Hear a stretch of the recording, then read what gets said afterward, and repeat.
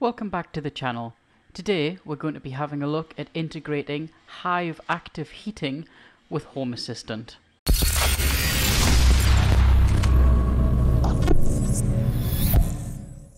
Okay, first off, apologies if the audio isn't too good on this video. I'm in a room that we've freshly decorated, so not had a chance to put any soft furnishings or anything in yet that would absorb some of the sound. I do also have my 3D printer going in the background, so sorry if the audio quality isn't the best. So yeah, as we said, we're going to look at integrating the Hive active heating system with Home Assistant. Few reasons why we do this. One, it means that we can add our heating system into any automations we may have, but also it means that we can see information about our house in the one place. This will become especially helpful when we're looking at building a dashboard for the house later on, and a bit more of a friendly user interface. We can integrate the heating control into that as well. So it's really quick and easy to integrate Hive with Home Assistant. So all we need to do is navigate to your configuration.yaml file using either the Samba share or using the configurator add-on within Home Assistant. Now, we covered all of that in another video, so if that doesn't make any sense to you, go back and have a look at that.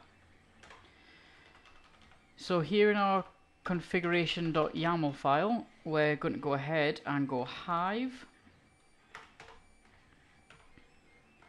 and then username,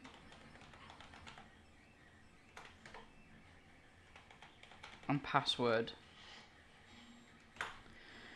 Now, the username and password that you need here is the username and password that you use to log into your Hive account or to log into the Hive app.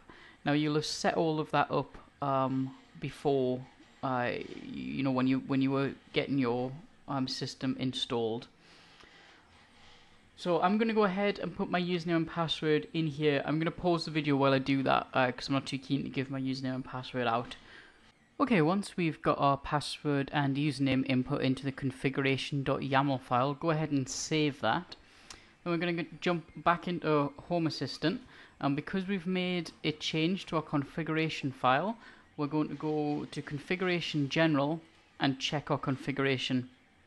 You can see here our configuration is valid, so we can go ahead and restart Home Assistant. Come here, reboot. Now that'll take a little while. So let's jump over to Amazon, and we can just have a look at the current price of a Hive at the moment in the UK. So without installation, this is going to set you back £135.